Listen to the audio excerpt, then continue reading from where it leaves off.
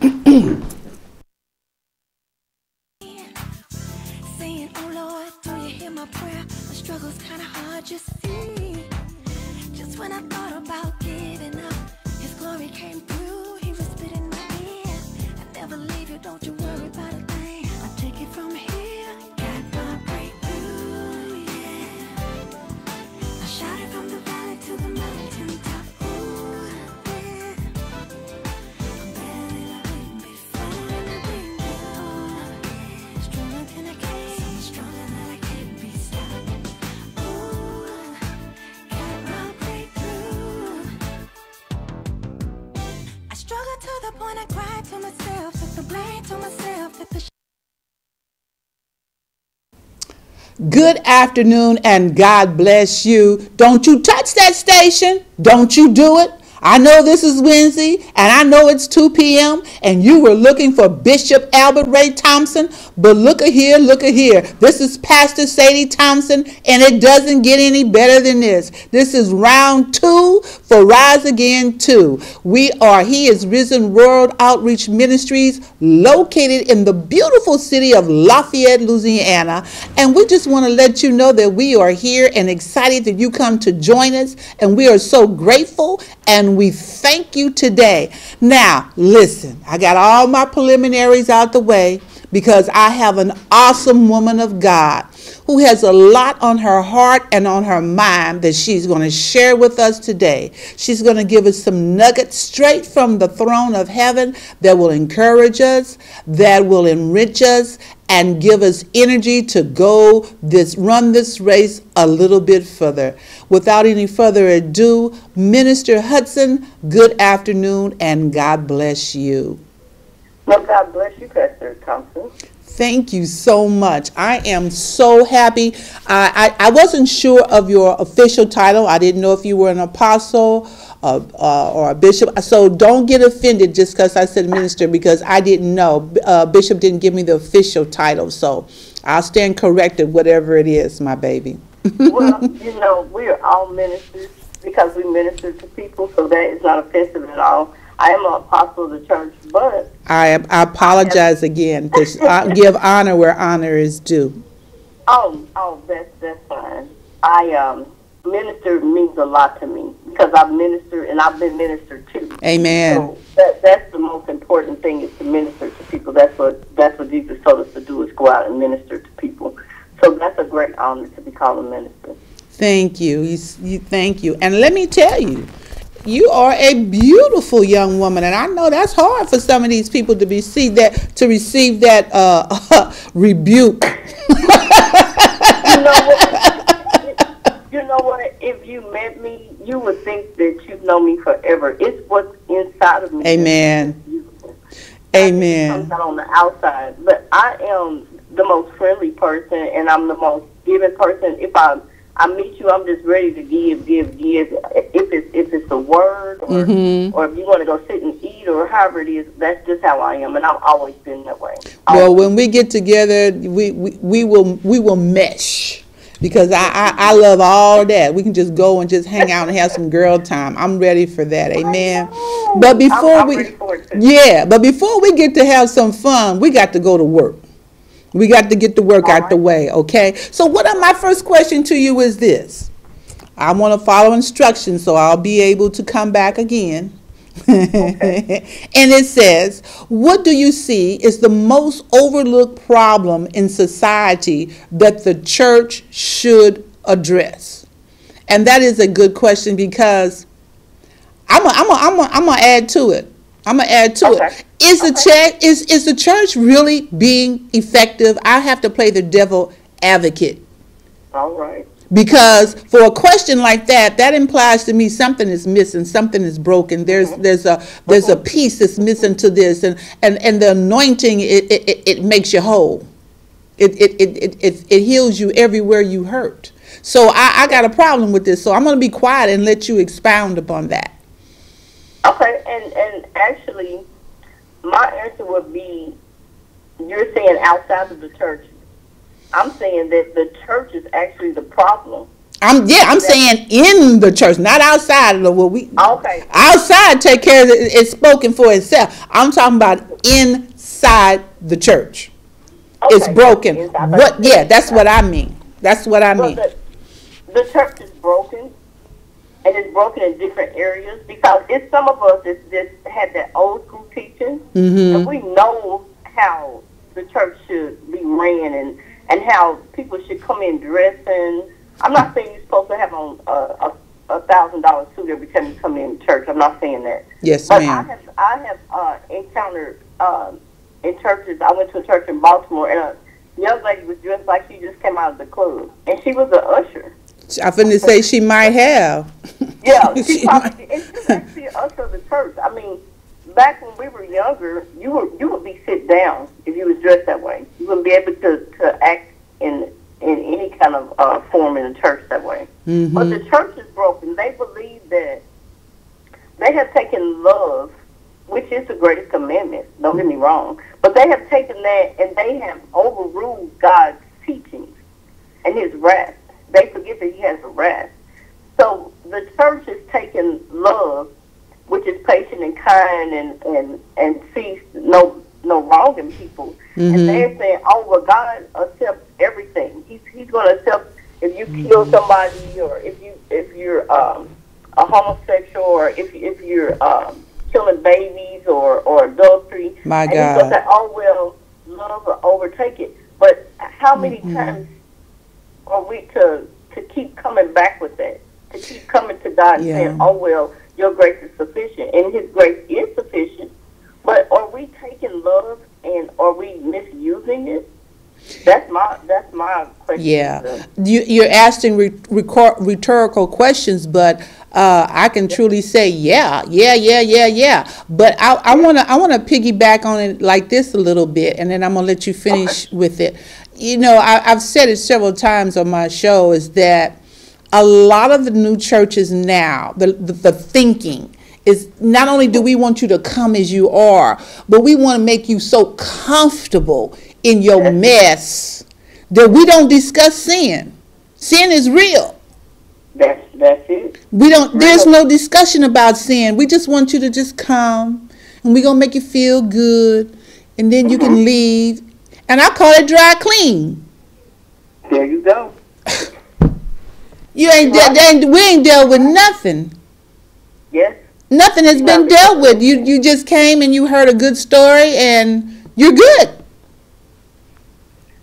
Well, let me hit on what you just said. In Hosea 4:6, it says that a lot of us are so messed up in the mind is because we have a lack of knowledge. Well, because my people are destroyed from the lack of knowledge. Yes, ma'am. Yes. So we're destroying the church by taking just little slithers of the Bible out. Come on. And then saying, hey, this is how you should act, and this is what you should do, and it's okay for you to do this. But in your heart, if you're a Christian, you feel that it's not right. Conviction should come. Yeah, conviction should come. And you can't tell me that if I go out and I sleep with a man and I'm not married to him, if that conviction's not there, then that love of God is not there. You haven't met the man. That's true. You don't know him. You don't know him. You don't know him. It's no perfect person. No. We're not saying that. We're just saying we need to begin to line up. Yeah. Person, so you know you're gonna fall in some kind of sin. Well, you're going to practice it. I don't know if you're falling in it, but you're going to practice. Yep, who teaches you? You're going to practice. You're going to practice. There you go. You are. You're going to practice it, and then you're going to either say, hey, God, I repent, or I'm just going to continue to do this because of your love. And that's not how it goes. Well, let me ask you this. Since you opened the door. Do you really believe, you alluded to it earlier, about all this love, is that they feel like because God loves you that there's no consequences for the sin? There's no consequences because just, you know how the devil will tell you, or maybe he's just only talking to certain people, or go ahead and ask God to forgive you, he'll forgive you. But he don't tell you about the consequences of it. No. That's why they say sleep with your husband or sleep with your wife, because you could get AIDS. That's the consequences of breaking that law. There you go. You drink alcohol and your liver is bad. That's the consequences of that life. You know, so the consequences are there. Yes. But I know I can't say anybody's name, but a lot of these pastors, which are really not pastors, they're just motivational speakers, but to be a pastor, you have to be. And there's no way. Don't say that out loud. Don't say that out loud. Don't say that out loud. Shh. Shh. But that is, I mean, what they're doing is they're teaching just the love of God. And what you can get from God and the grace of God. Principles. Yes, but not teaching those principles. Not at all. No. They're not opening people's eyes to their sin and the consequences of it. Mm-hmm. Exactly. Yes. Exactly. So everybody going to hell today. Hey, if you don't repent and it's not really in your heart, then you're just talking. Mm-hmm. You know? Mm-hmm. And then the last thing I was going to say about the church is that we have a lack of prayer. That people forget about prayer. It's just something they do when they need something or when they want something or something's happened to them or somebody's sick. That's when prayer comes into their heart. Prayer should be something that is like you get up and take a bath and comb your hair and brush your teeth. Prayer should be the same way. That Amen. should be something that you do every day. Amen. Well, can you break that down for some people? Because sometimes we Christians make God's principles so hard. Getting saved is hard. Living right is hard. So it's not very glamorous. So when you're telling someone who may have a spirit of rejection or abandonment, and you talking about you're not doing this, so they automatically put on the offense, could you help explain exactly what prayer is? Simple. Well, prayer is a direct way of talking to God, and what a lot of people have. Not that they've forgotten, is what they don't realize is that God never ever stopped talking to man from back in the morning. That's rich. That's good. That's good. But what man did is he stopped listening. So that's our way of talking to God. That's our internet to him, or our Google, or whatever you want to call it. I love it. Anything that we have a problem with, we can get on our knees and we can pray to him. We can talk to him. Prayer is not just asking God, it's talking to him. I have an intimate relationship with him. There you go. It's so intimate that no man, I've been married twice, no man could ever give me that intimacy. Ever. Because it's a sense of love and peace that he gives me when I talk to him. And when he doesn't answer that prayer that I ask him for, I know that it's not for me. And sometimes it hurts. But every answer is not yes from God. I know that's right. Because it's wait. Yeah, and the hardest answer is the wait. Yes. Wait. Okay, how much longer am I going? Oh, he's gonna answer yes, no, or wait. The silence means wait. If you don't know what that means, you didn't hear. Oh, you heard. You just wasn't listening. Wait. God, you gotta wait. You gotta wait. Till you get the revelation of what's going on around you. He's waiting on you, not you waiting on him. He's waiting on you. He's waiting on you, and a lot of these pastors that may be coming in as pastors, they have to know that prayer is the foundation of the church. Mm-hmm. I mean, that's where the foundation comes from. It's from prayer. Yes. You can't start. I've started churches. And I just couldn't just go in there and say, hey, we're going to build up a church, or we're going to take over this building and start a church. And no, it comes with prayer. Because everything that looks good is not good. Amen. So you might get a building and you go purchase it to start a church. You might have a lot of problems, or it might have a lot of plumbing problems. You never know. Yes. So you have to, the foundation has to be prayer. Amen. If prayer is not in it, then you can just forget it. Yeah, Amen. it's the foundation. Yes. Amen. Amen. Yes. That's good advice, especially to young pastors. It couldn't get any better than that. Okay, so we understanding. Oh, well, wait a minute. You said something about your prayer life, how critical that is. So my question again, being the advocate, do you think the reason is that people are not praying because they don't know that maybe God is real? Oh yes, I'm so glad you said that. Okay. Okay. I have been on Facebook since 2007, and I have in the last couple of years seen pastors that I've followed.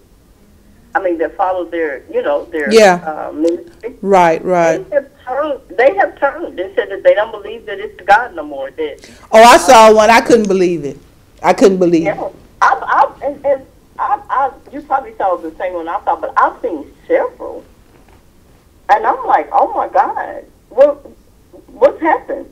But then you go back to the Bible, and it says that it'll be a great falling away. Going to turn away from God. It's going to be people turning to Him, and it's going to be people turning away from Him. A great falling away. Yeah. Yes. And it hurts my little heart so bad to see that, because they don't know that they're in line for damnation. And who wants that? Who wants to see anybody go that way? Hell wasn't made for us.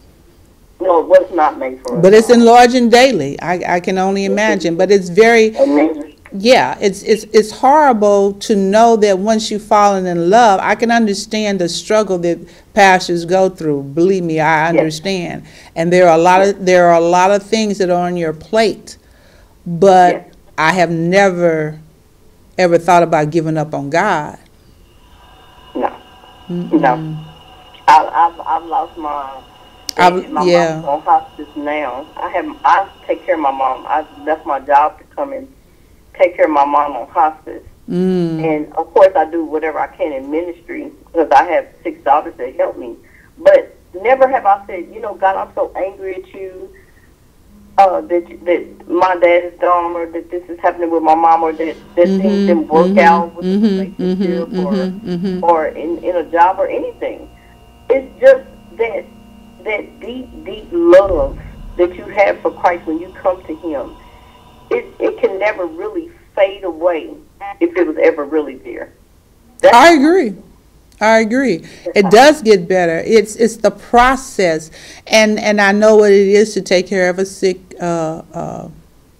a person that you love on hospice. And let me tell you this: people are living long on hospice. They're not dying. They're not transitioning. When the doctor says, "Oh, we're putting them on hospice," you think that's a death sentence. Trust me, it's not. I've seen people live 5 and 10 years and they're still on hospice. I actually know a bishop that when he was on hospice, and he got up and left out of the place, and he's been living ever since. That's what I'm saying. So don't take it. I know it. And my mom, they gave her 6 weeks to 6 months, and what? It's been over a year and a half now. Hallelujah. And sometimes she gets something get around better than I do. I know. Let me catch up with you. And but she the devil will put in your mind what he wants to bring you down. He'll bring you down. He'll try to bring you down. But it's up to you to say, no, I'm going to continue to pray for her. That's where prayer comes in again. Come on. I'm going to continue to pray for her. And I'm going to continue to believe something that the doctors don't believe. God gave them knowledge. We can't. They're only practicing. They're not the healers. They're not the healer. They're practicing medicine. Yeah. They're not healing nobody. It's a science. And then when you get healed, they're the ones who are in awe. Well, we never seen anybody live through that before. I know. I'm thinking. They had that look on their face. Well, wait a minute. Let me get your number and everything, because I'm going to have to do a study on you. Let me get some of that blood. No, they don't. No. And don't get me wrong. I respect doctors. I respect all that years of discipline that they have done. But they are not healers. They're practicing. They are the physicians. They are practicing. And I praise God. And God has given them wisdom. Amen and amen. Amen. But he's given us something greater, our Yes, he faith. has. Yes, he has. He's given us our faith, and trust me, my faith has been tested a million times. It's not faith unless it has been. If it hasn't been tested, it's not the real deal. I know. I'm just saying. There you go. There you go. I'm telling you. I have been to living in a beautiful home to being homeless with my children. With children. Six. You got 6 children, right? $6. Ooh. Don't ask me. I mean, God got. I know. I'm so glad it was you and not me. I couldn't. I barely got through with 2. 6 with a. We probably wouldn't even be on air talking today. You be visiting me. Thank God. I mean, out of 6 of them, 4 of them are ministers. I bet. That's a blessing too. And they all strong-willed too. Yes, they are. I thank God. I thank God for them. I do. 'Cause what would I do without them right at this point in time, leaving my job and having to come here and take care of my mom? Yeah. You know, everything fell on them, and they was like, "Hey, we got you. Whatever you need, we got you." That's one. That's a blessing. That truly is a blessing, and that is also a remark that speaks volumes for you. What you taught them. If they didn't have those principles embedded in them, they would not trust me. Because children are the most selfish people I know. They would not stand. They telling me nothing. I got that baby one. That middle, what is it, midlife baby. Now that one right there, I don't know how to handle her. You know, you'd be like, now where did these new kids come from? Because this ain't the same kids I had before. They are selfish, and they very selfish, me-centered. Me, it's all about me. What about me? 2 Peter, that's what he said. He said they're gonna be lovers of themselves, and I'm starting to see that out of her, and I'm starting to buckle down. So that's something else we need to do as parents in the churches. You know, they say, "Oh, don't whoop your kids, don't discipline, don't do that." Well, they gonna whoop you? You wouldn't have made it in my house, my baby. You wouldn't have made it. You would have been calling the police, and I'll be doing. You've been calling somebody. I'll be doing prison ministry by right now. We'd be praying to Jesus in the bar. Where's Pastor Tompson? Oh, she doing prison ministry. Yes, she sure is, because she sure beat that child. She whooped that child behind. Yes, she did. Yes, she did. I'm with you. I'm telling you. That's all right, though. Yes, she did. You're not doing nothing wrong. No. And the thing about it is, it's a difference between a spanking and being abusive. That's 2 different things. That's 2 different things. And you shouldn't. You should not discipline in anger, because that's you know. And nobody's learning from that experience. Nobody's learning from that. So it's a way to do everything. Well, I'm actually doing a series on with marriages, and a lot of marriages, that's how they break up. They get angry. Oh yeah. And then they say something or do something, instead of walking out the room or going out somewhere. Then those words hurt. But you can't take the words back. That's the problem. Once they hit the air, that's it. Yeah. What did the Bible say about that tongue? He said that it's the littlest member. Yes, and the hardest to turn. Ooh, but it creates so much havoc and chaos. It sure does. It sure does. That thing between your teeth and your gums, that tongue. He has a mind of his own, and you got to bring it under subjection, just like your rest of the body members of the part.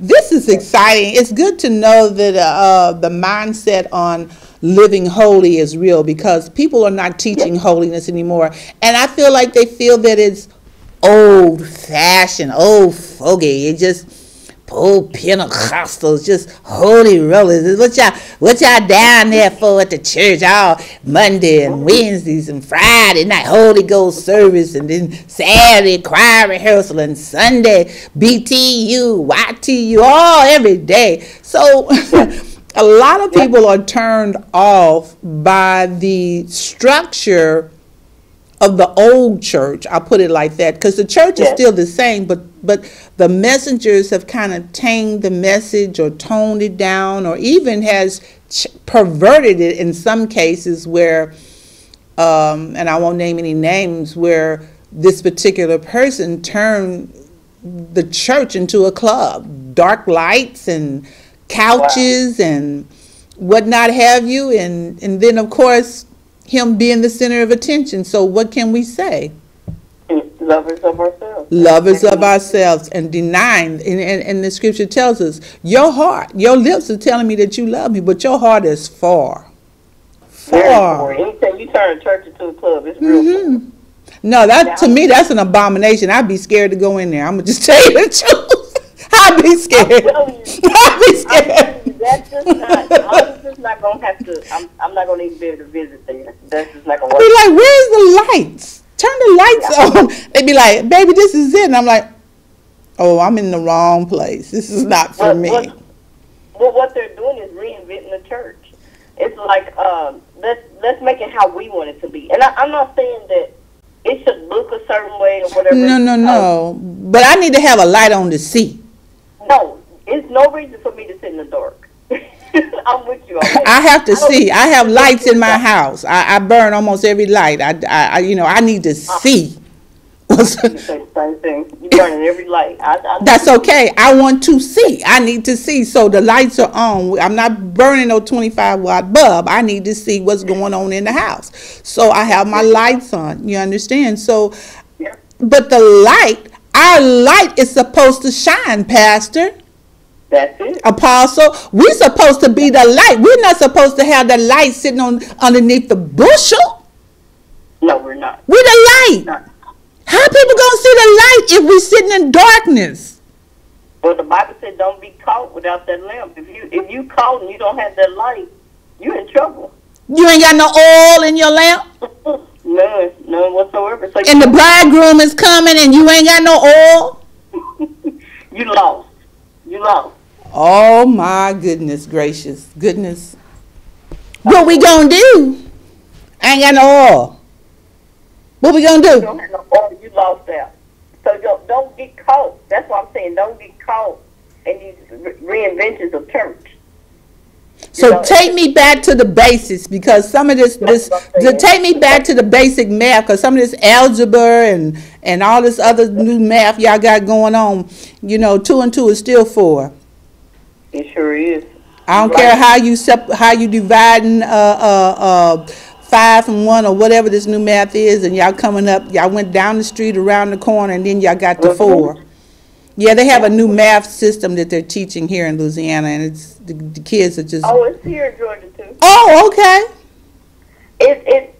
I think it's starting actually from the South and going back into the Midwest. I have no reason why, but nevertheless. My kids come home with homework, and one of my daughters is a school teacher, so I'm like, you go to her because I can't help you. It just ain't gonna work. I can't help you with that. And when I went back to college, everything had changed. I'm like, we didn't do all this, before. So times changes and people change, but sin never changes. Sin has been from day one, and it's continuing. People say, oh, it's getting worse. Well, the Bible says there's nothing new under the sun. Amen. Just the players. Just the players. Yeah. There you go. That's it. There's nothing new under the sun. Yeah. But I need you, before you get off the phone, and I know you got to leave in about 12 minutes, I need you to get me back to base. Bishop told me you would be with me for 40 minutes and you had to leave. Okay. But if you can stay for the full hour, I would appreciate it. But if you have to leave, I understand that too. But listen, get me back to the basics, because this new stuff here you talking about, I'm scared following that foolishness, I'll end up in hell. And then what I'm going to tell Jesus when I meet him, well, down at Sister ABC Church, they didn't teach that. They was teaching me that I could smoke, drink, tip, dip. I could do whatever I wanted to do because the sin was already paid for when you was on the cross. They call it inclusion. So since it was paid for, I might as well do what I was doing, and I was just going to remind you that you paid for it. Oh, yeah, that's exactly Now what do I do when I see him? So I'm going to tell Jesus this and this is going to be acceptable? I'm serious. That's why the Bible is for our learning. Because in 2 Timothy, the third chapter, 1 through 9, he says there will be terrible times in these days. Mm-hmm. And people will be lovers of themselves, which we said, lovers of money. Mm-hmm. You cannot go in these churches without giving 4 and 5 offerings. You just can't. And I'm looking around like, I just gave you some money. And then, we need it for this fund and this fund. That should be something separate that you come to the members with. It shouldn't be in the congregation where there's people, it might be new people in there or people visiting that are saying, well, I'm not coming back here because they keep asking for money. Mm-hmm. That should be on a separate time. Like, within if you have a council or you have prayer or you have, we used to ask for like a building fund, like when we had prayer night or something like that. Right. But to bring it amongst new members, bringing around a thing 4 and 5 and 6 times, it's just ridiculous. Mm-hmm. Mm-hmm. Or unless you say, here, this is for the building fund and this is for, Yeah, all at the same time. This box is for your tithes, this is for your offering, this is for the building fund. But it's all done at one time. Yeah, instead of 3 and 4 different times, as you just said to start, and then you go ask again. I mean, I'm like, okay, I got you. I understand exactly what you're saying. I understand. But I want to meet Jesus, and I need you to tell me how to get there. I understand about the offering part. I don't have a problem with that. I understand it. Get me back to Jesus. But that's where 2 Timothy comes in, is telling us how we can be pushed away from Jesus. Is because we're boastful and proud and abusive to each other, disobedient to our parents and ungrateful, unholy, without love, unforgiving, slanderous, without self-control, not lovers of the good, but lovers of ourselves again, as we said, and we're conceited and lovers of pleasure. That's another thing. It's the only way we're going to get back to how we should be is to start studying our Bible. Amen. Because we study to show ourselves approved. Amen. If you have to start from the beginning and read that Bible and see the mistakes that all of these people made in the Bible, because most of every book is about a mistake somebody made and how they got through it. David got through his adultery, and Moses got through his stuttering. He didn't want to do what God said because he stuttered. And Noah got through, he tried to get the people on, but the people didn't want to go. That's another way of saying you have to listen to a godly voice, somebody that is truly sent. Now, you might say, well, how do we know if they're truly sent? It'll be something within you. That's why I say God never stopped talking to us. We have to start from the basics and go back to having new convert classes instead of just letting people in the church. You have to tell them that they have to tithe and they have to pray and they have to come to church and worship with other believers. Amen. Think, I'll do it at home. I watch it on TV. That's where everything's going. Is I'm gonna watch it on live stream. My church has live stream. Yeah. Or I'm gonna watch it on TV. I'm not going this week because I just don't feel like going because of this or that. Not a legitimate reason, because that's why we have live stream. You have live stream because maybe you're sick or maybe something came up that you can't come. But we should be in church fellowshipping with other believers. Amen. We should be reading our Bible. We should be praying. Amen. We should be going out ministering to other people. We should have a mission department where we're going out helping other people. Amen. Doing things for children. The Bible says that Jesus says, bring the children to me.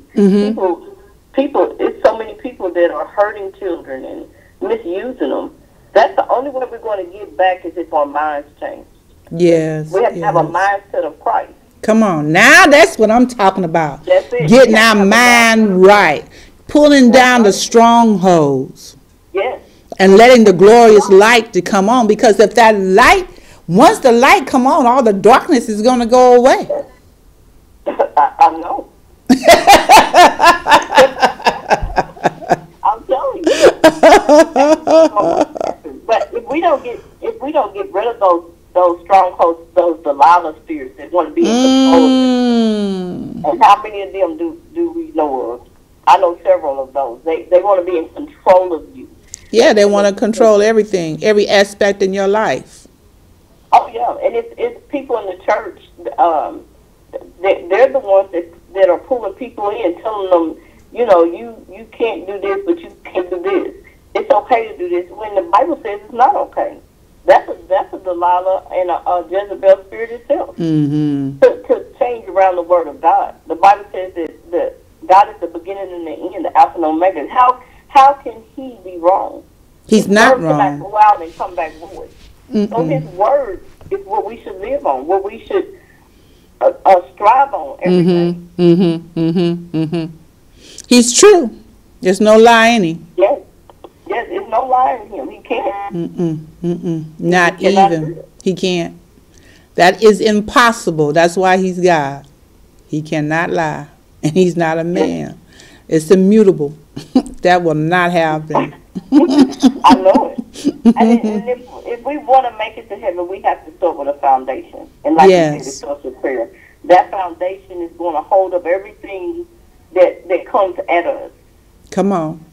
Everything that, as you build in the church, there's going to come up the he say, she say, and the, you know, the slacking members or the members that don't want to give, the members that, you know, are coming there to look for somebody. They're most. I call them the looky-loo spirits. Yeah. I'm going to use that one. It's free. Okay. Go ahead. Looky-loo. They looking for this. They looking over here. But they ain't never looking at the word. What's going on over here? Sit down with your little happy self and let's work this thing out and get you some word. Get the word in you instead of around you. Get it in you. Yeah. And repent. Mm-hmm. Repent. Once they repent and that's in their heart, that's truly in their heart, and they place their faith in Jesus Christ, then He's going to help them too now. He's the guide. He's the teacher. He's going to help you. Yeah, We're just leading them to where He's at. We're just putting the cookies on the table where the kids can get it. There you go. But He's the teacher. He's the one that changes the heart. That's exactly what I was going to say. He'll change it, but you have to want Him to. Exactly, because you fell in love with Him. That's the only reason why you stopped drinking, cussing, homonging, and all the other favorite activities you used like to do. Because you fell in love with Jesus, and it was greater than your flesh. You found the greater one. That's why come on here, somebody. The greater one is in you.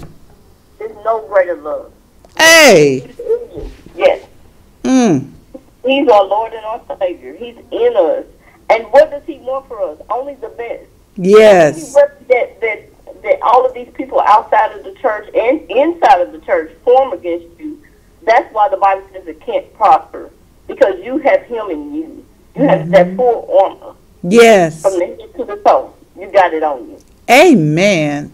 Amen. Got it on you. Amen. Now that's good news. That's good news. Yeah, that's like that good water. Give me that water to drink. And you'll never thirst again. Never. As long as you believe and obey that word, and trust me, I've been young, and I'm not about to croak over. I hope not. But I'm at an age where I see my sin, and then I say, wait. That's not what I want to do. Let me turn around. Let me do it back this way. Mm-hmm. But trust me, it comes right in my face. It's not like I don't sin. I sin just like anybody else. But you have to repent. But let's break it down a little bit further than that.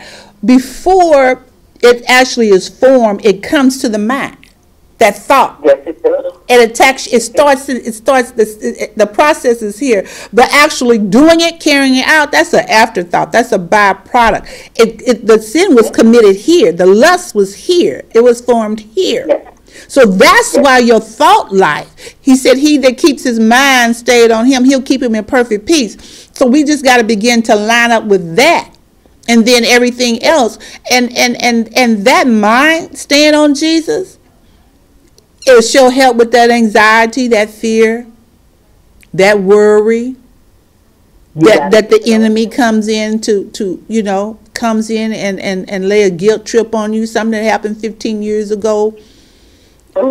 Yeah, all of the above. It's happened many times again. And I have to stop and say, wait a minute. What about that blood? That precious blood that was shed on that cross for me? Should I still be condemned by that? Or should I, as I already repented and put it at the cross, should I let it go? It's hard to let go, but God forgives us as far as the east is from the west. And we have to remember that. But that don't mean to just continuously do it. That's again where the church is messing up. It's telling us, oh, it's okay, you just go ask God for forgiveness. And yeah, that is very true. That's very true. We can ask God for forgiveness. But don't just continue to do the same sin over and over and over, because He'll turn you over to a reprobated mind.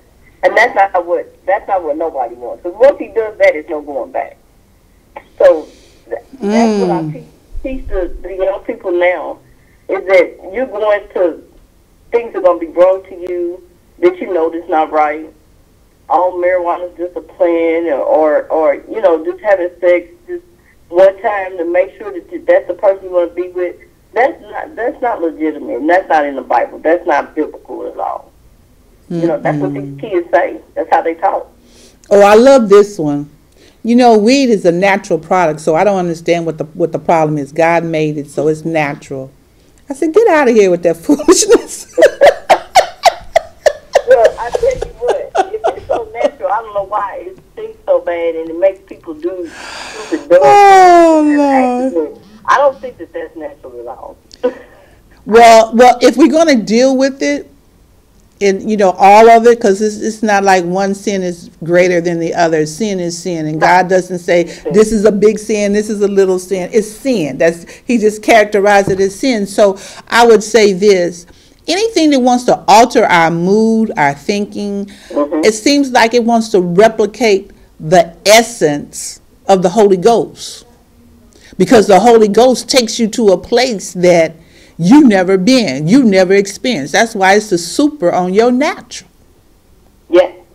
That experience, that anointing experience, when He comes in, when the glory of God hovers over you, saturates you, it separates you from everything, time, space. So it seems to me that the perversion of all these other activities that we're trying to escape from our problems is trying to duplicate the anointing experience. Yes. But again, we have to ask Him in our heart, because He can guide us in our decisions. He can protect us. He can protect us physically and spiritually. Yeah. Because every day it's something that wants to purge you. It's some kind of demon or spirit that wants to purge you. It can't get in you if you're a Christian, but it wants to purge you. As long as you're continuously asking the Holy Spirit to stay with me and stay within me, He's going to fight those things out for you. Just like the angel came to, and he said, "Oh, God answered your prayer a long time ago, but we were fighting with the prince of principality, of the air." Look, I can't even talk. You're all right. We were fighting with them. So it's not that God won't answer, and that He won't send us help. It's that we have to continue, just like He did, continue to pray and continue to ask the Holy Spirit to stay with us and continue to keep our eyes on God. Because as soon as you take your eyes off of Him, then you got your eyes on something else that's not of Him. So anything that's not of Him is not good. So no, keep our eyes on Him. Well, that brings up the analogy of Peter walking on the water. Yeah. And everybody said, "Oh, he walked on the water." I said, "No, he didn't walk on the water. He walked on the Word." That's right. Exactly. He went by the Word, and that's the only reason why he had confidence to do it. But then he took his eyes off. And then you sink. And that's what happens to us. Oh, yeah. I've done it many times. I've taken my eyes off Christ because I fell in love, or Apostle,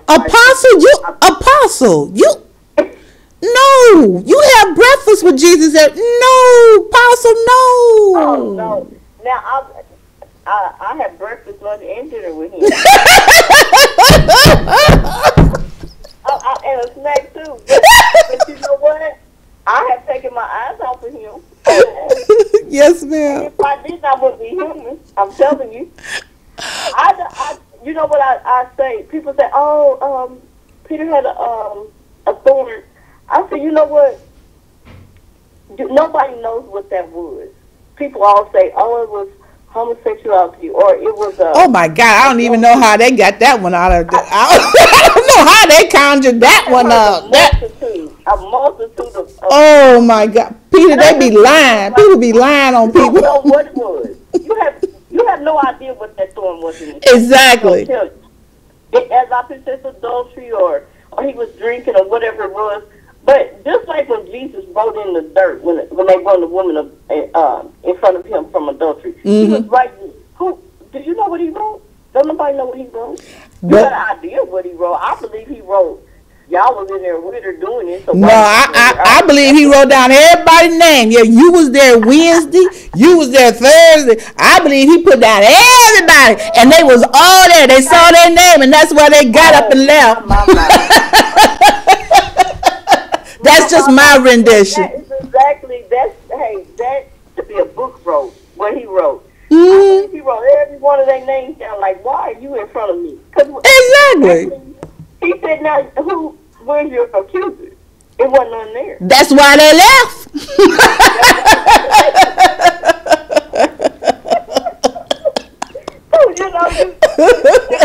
You can take your eyes off Christ, but don't try to remove a speck out of somebody's eye. You got a board in your own.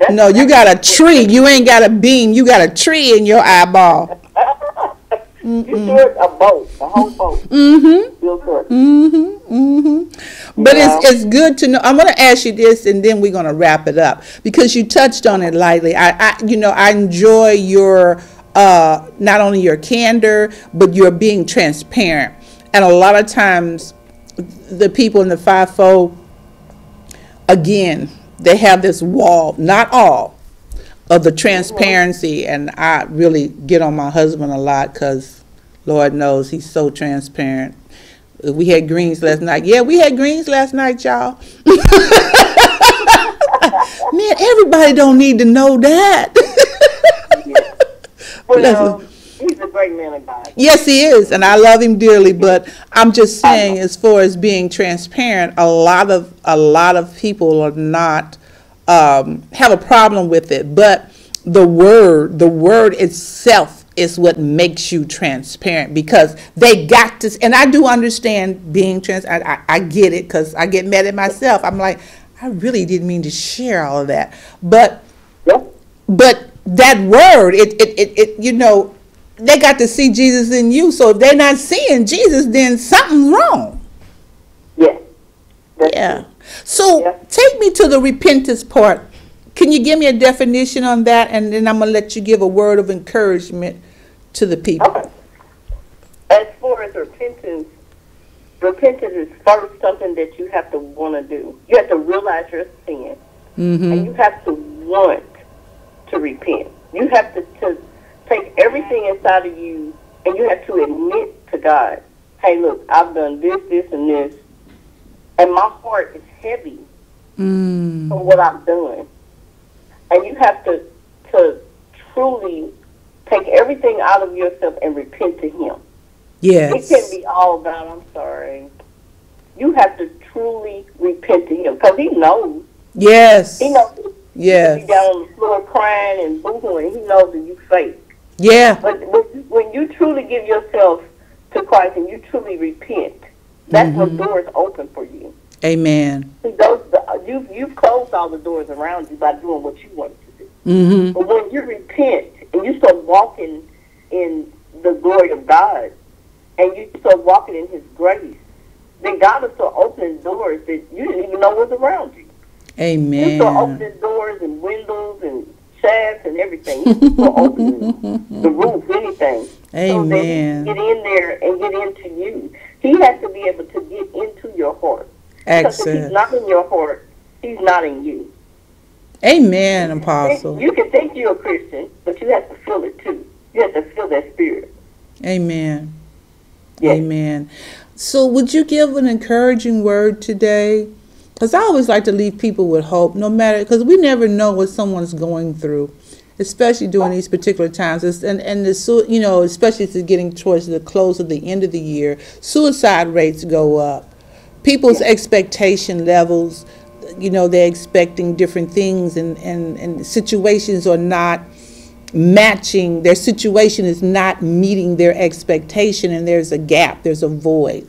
So these are some stressful times that people are living in, and a lot of times people don't know how to cope. No, they don't. And Christians too. And not just people without Christ, but with Christ who love the Lord, but they be like the scripture said. He said, "Where is your faith?" He said, "Pray for my faith. Pray that pray that I believe. Heal my daughter." No, I believe. He said, "You believe? Yeah, but Lord, help my unbelief. Pray for my unbelief." So, could you give us that background for about 2 minutes, please? Yes. Thank you. And I want to start with the youth first. I want to break it up. Yes, ma'am. Because a lot of our youth are discouraged because, again, the church is not having enough activities for them and doing enough stuff to show them who Christ is. Mm-hmm. A lot of kids are saying, "How do I know that there's a God?" That's where our Bibles come in, and that's where the parent comes in. And if you don't have a parent that'll teach you, just pick up your Bible and start to read it. And as you read those words, God will start putting something in your heart. We can't see God. We can't wave at Him. We can't feel Him. It has to be in our heart. And until they have that love of God in their heart, they're not going to be able to cope with the world. Yes. The world is just is evil, and the world belongs to Satan. It doesn't belong.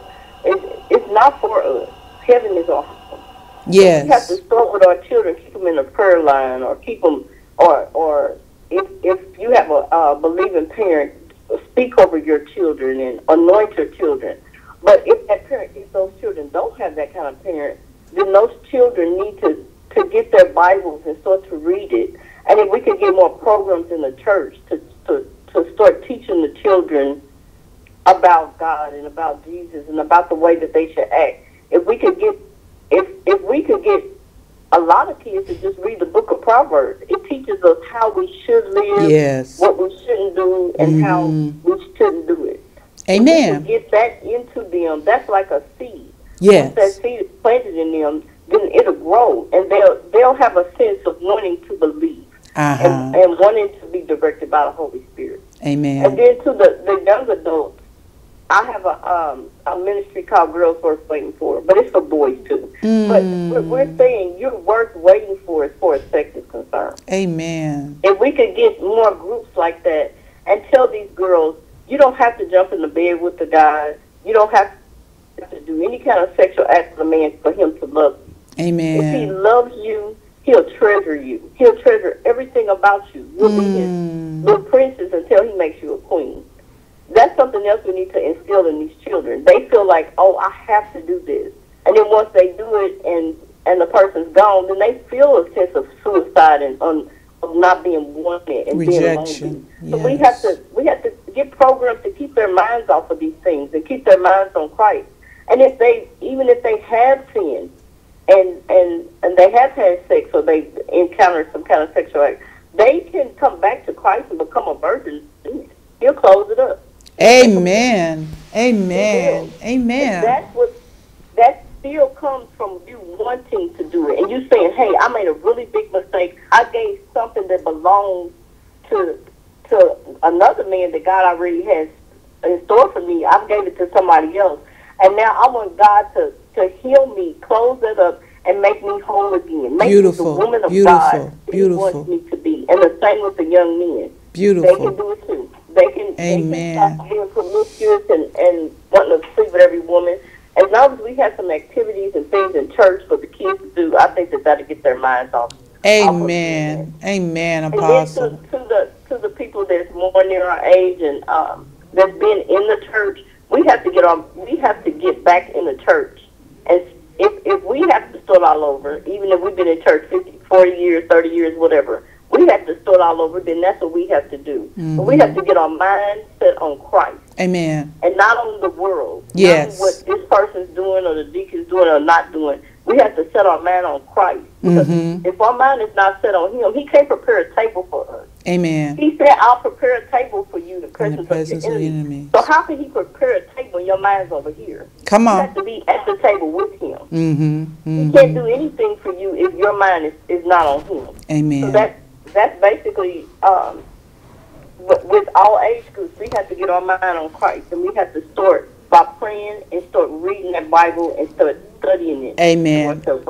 Well, God will open doors for us. Apostle, I can't believe where the time went, but I truly, truly, truly enjoyed you, my baby. Oh, thank you.